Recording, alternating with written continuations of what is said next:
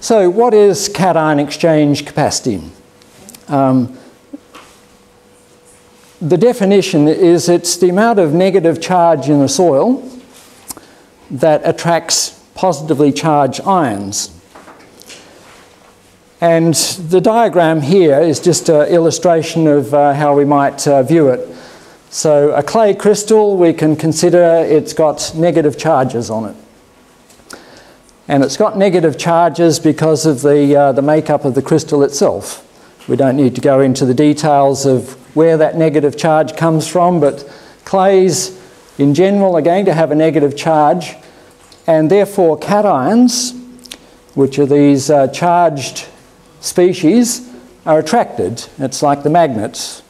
The poles, two opposite poles attract. In this case, the negative and the positive attract. So around the surface of the clay, you're going to have these cations. And the cation exchange capacity is a measure of how much negative charge, which tells you its ability to attract the cations, and also its ability to attract water. So this is part of the basis for water holding in the soil as well.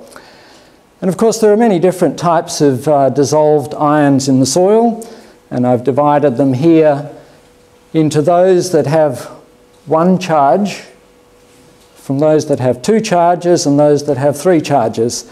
The aluminium has three charges, and that sticks much more strongly onto the surface than those that had two charges, like calcium and magnesium, and the potassium, sodium and ammonium are most weakly held by the soil, and therefore these are the ones that are going to leach most easily from a soil. Soil scientists have an interesting terminology for measuring the amount of cation exchange, but basically it's the amount of charge per weight of soil. And different soil tests will report it in different units, either centimoles per kilogram or milliequivalents per 100 grams. But basically it's charge per unit weight of soil. And different labs will give you different ways of assessing cation exchange. The standard tests measure the cation exchange after they increase the pH of the soil to 7. Most soils don't have a pH of 7. So there's automatically a bit of an artifact in the result because when you increase the pH, you actually increase the cation exchange capacity, as I'll show later. So the standard tests actually over-report or overestimate the real amount of cation exchange in the soil. And they tend to suggest that there's also hydrogen ions part of the cation exchange, which is really just an artifact of the test. The alternative way is what we called effective cation exchange, and I'll show you how we calculate that shortly. It's basically just adding up the amount of calcium, magnesium, potassium, sodium, and any other cations that are in the soil, including the aluminium. So let's go back to this as the same soil test results that we looked at earlier, just focusing on the cations. So the main cations measured in this soil: aluminium, calcium, magnesium, potassium and sodium. And if we just add up those, we get this bottom figure, which is the effective cation exchange capacity. And you can see in both of these soils, the topsoil has a very high cation exchange capacity compared to the subsoil, and the texture is not different, but the organic matter is hugely different between those two layers. So I think that's telling us in that soil where most of the cation exchange capacity is coming from. It's coming from the organic matter. So that's one way in which we can assess cation exchange. How can we use that information? This is the same results. Now we're focusing on the exchangeable sodium and the effective cation exchange capacity that we just calculated. And we make a ratio of those two and come up with what's called an ESP. Not extrasensory perception, but exchangeable sodium percentage. So it's sodium divided by EC, as a percentage. And the interesting one is this soil, which has a value of 8%. That puts it in a borderline zone where it's potentially dispersive, so that when you wet up the soil, the clays will have a tendency to melt or disperse and clog up the pores, which might affect the drainage. We're going to see the profile, and Jenny's got some field tests on that to see whether in fact that is the case. Probably it won't, because this particular soil also had a slightly higher conductivity, and the conductivity tends to keep the clays flocculated even though it's got reasonably high exchangeable sodium. Another aspect of the cations that's important is to look at the aluminium. I mentioned the pH of the subsoils are around about 5 and drifting below 5. We can form a ratio between the exchangeable aluminium and the ECEC to get what we call aluminium saturation. So when that value is greater than 20, plants that are sensitive to acidity can be damaged by aluminium. So that's another aspect of cation exchange that's important for managing soils, the whole issue of aluminium toxicity. So that's about cation exchange and some of the ratios of cations to cation exchange that are important.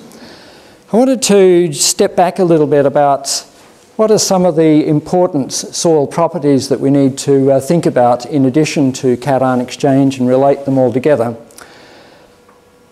We normally divide soil properties into physical, chemical and biological, although in truth they're all interrelated to one another. All of these properties are very strongly influenced by the surface area in the soil and the reactive nature of the surfaces. Here's an example.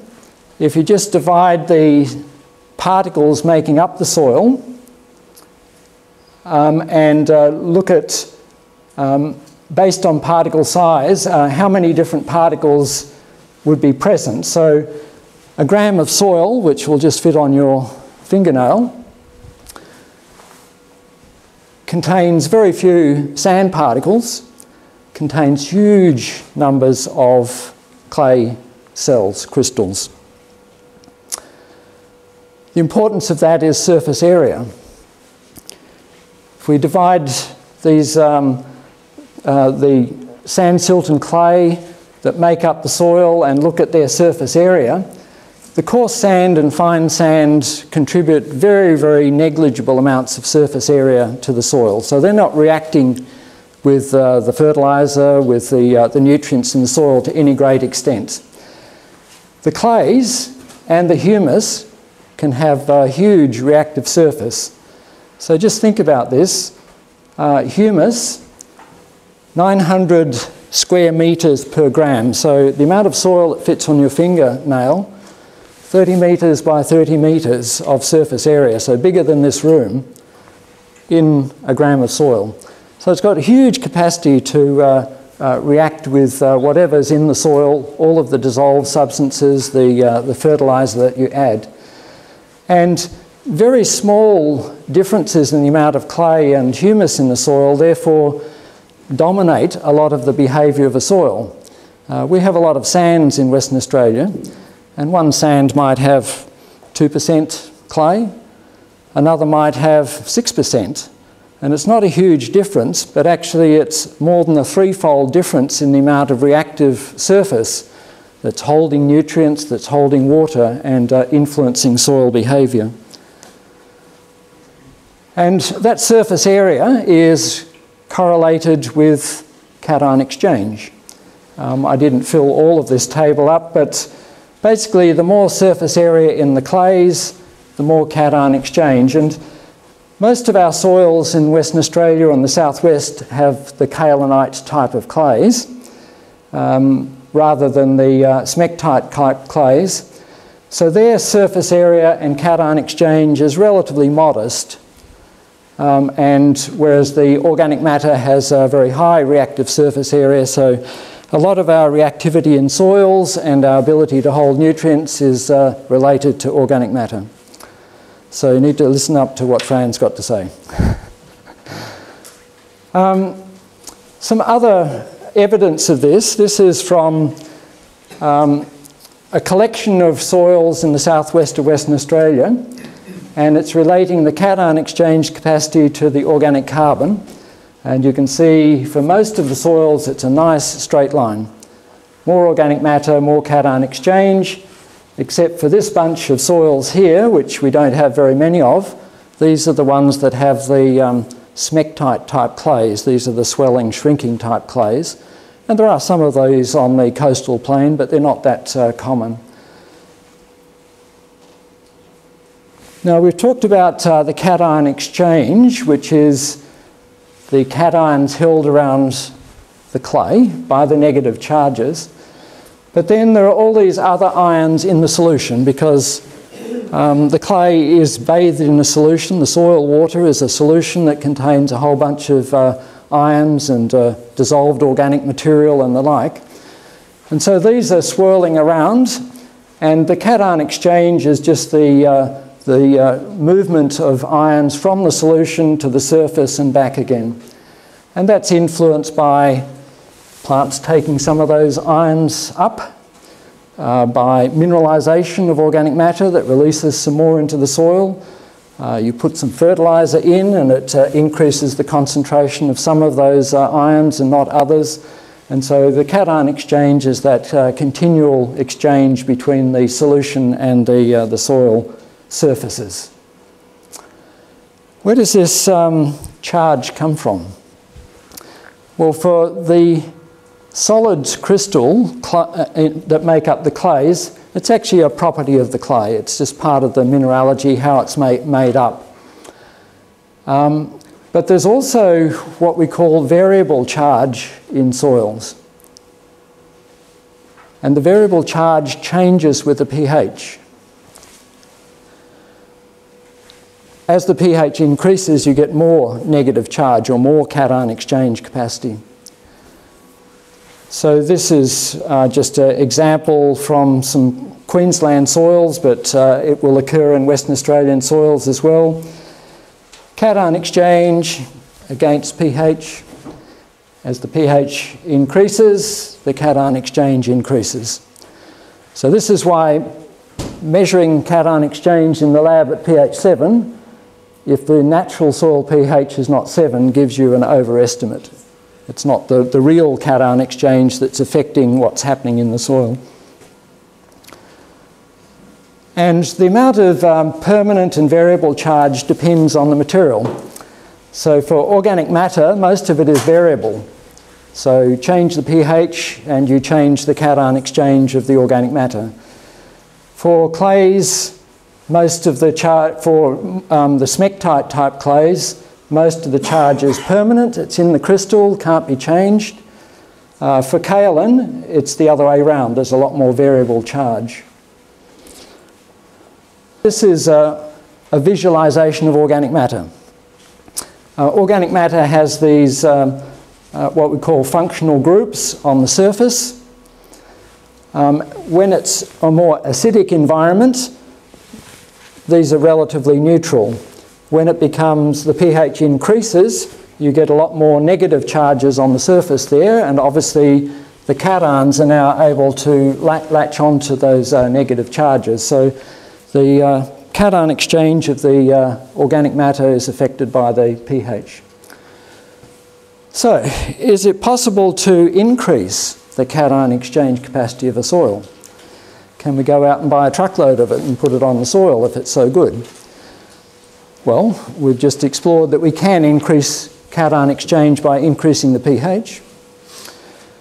And early on, we could see that higher organic matter in the soil will increase the cation exchange capacity. And the third possibility is to increase the clay content of the soil. And these are some slides courtesy of David Hall, who works with the Department of Agriculture in Esperance.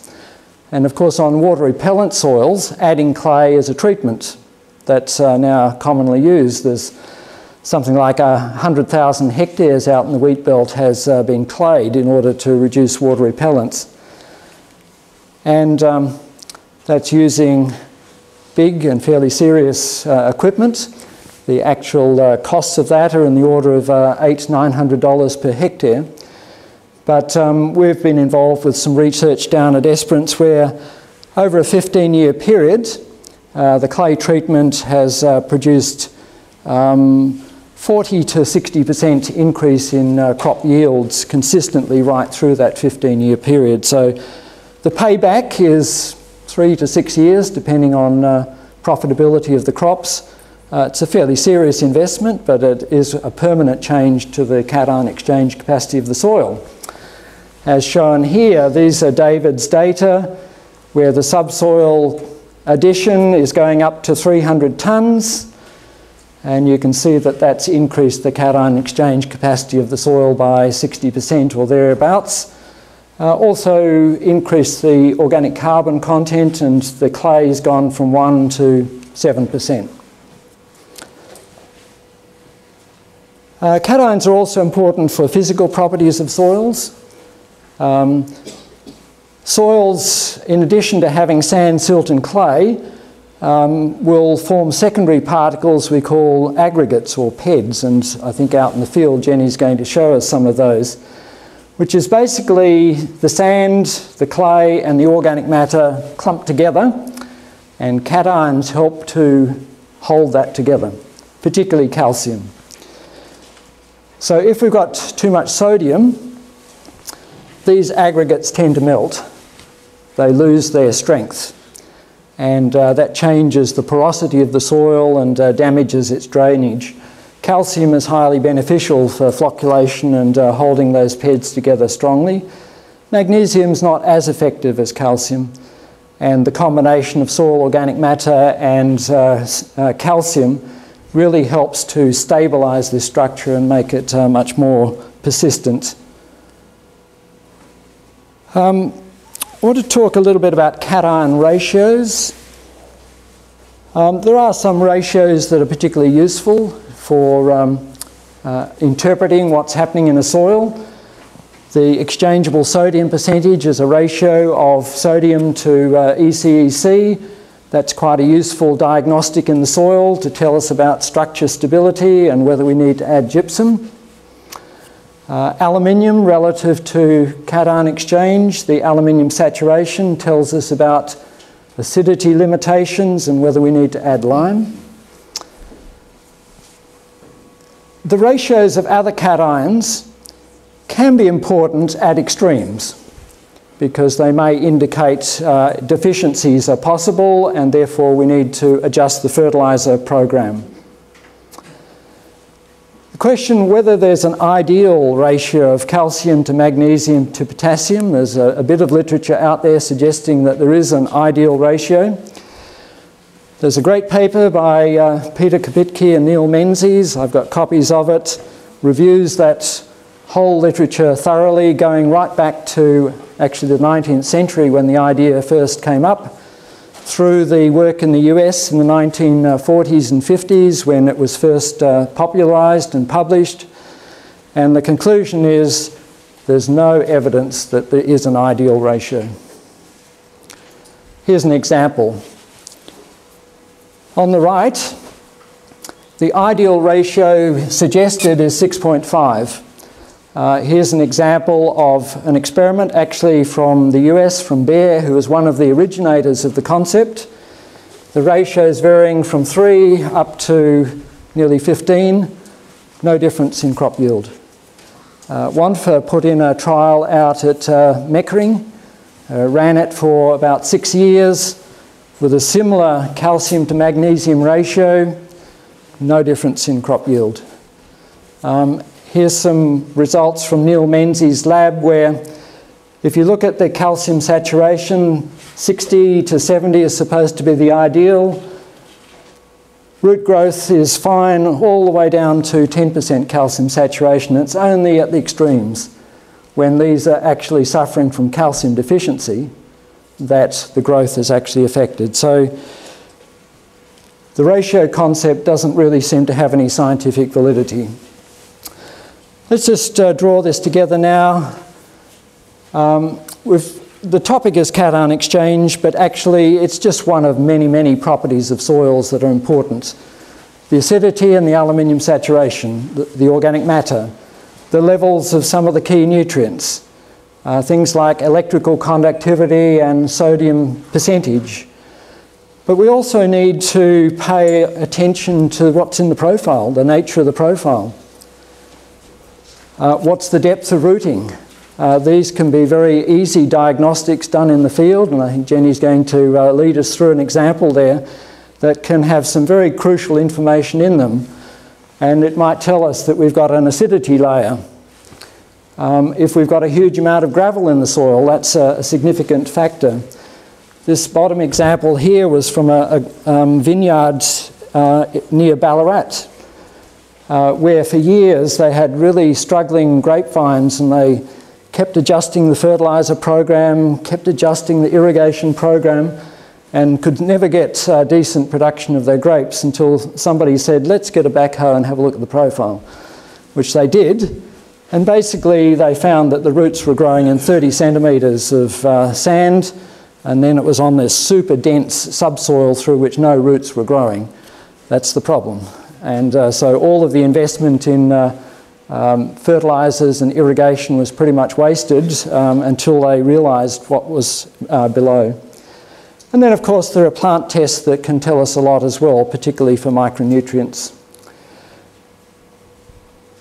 Here's a snapshot of where some soil tests, the sort of general constraints that are prevalent in pastures and dairy soils.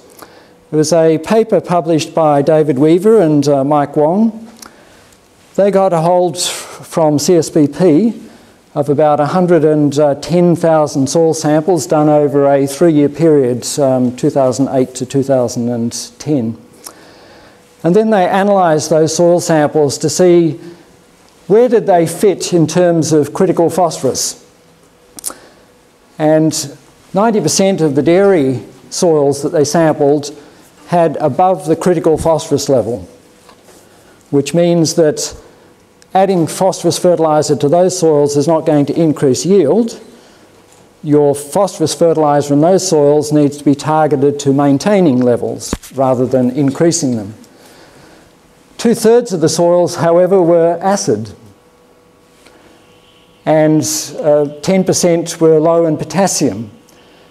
Significant, over 50% of the soils had high phosphorus and also were acid. So the investment in those soils probably should be towards liming and changing the pH rather than adding more phosphorus. And there are other soils where the phosphorus level is high, but the potassium is low. So that's quite an interesting snapshot across the dairy industry of where some of the focus should be in terms of soil constraints. Let me just wrap up now. Cation exchange. It is a significant property of soils. It's a general description of some of the important properties of a soil, because it tells us about the surface area, which is where most of the reactions in the soil are taking place. Tells us about the reactivity to cations and to water. And it also tells us something about the capacity of the soil to retain organic matter in the soil.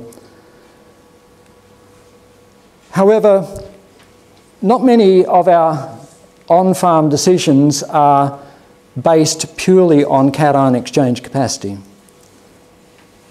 Our decisions tend to be more on things like what are the levels of cations. So do we have evidence of low levels of potassium or magnesium or calcium, the individual cations? Is there evidence that there's too much sodium or too much aluminium? So the focus really in terms of soil management is on the individual cations rather than the cation exchange itself. And cation exchange is just one of many properties that are important in the soil, organic matter, the nutrients. And we need to remember that to look at the whole profile and understand where's the root zone and what are the constraints in the whole root zone, not just the top 10 centimetres. And for all of this, there's a lot of information out there. Rob referred earlier to the soil quality handout sheets. There's a website where you can get hold of those. There's one about cation exchange as well as others. And DAFRA has a lot of information relevant to management of dairy pastures and dairy soils, and I've just referred to a link there as an example. So that's my brief overview of cation exchange in the context of soil management. So thank you. Thank you very much, Richard. Just a hand for Richard there.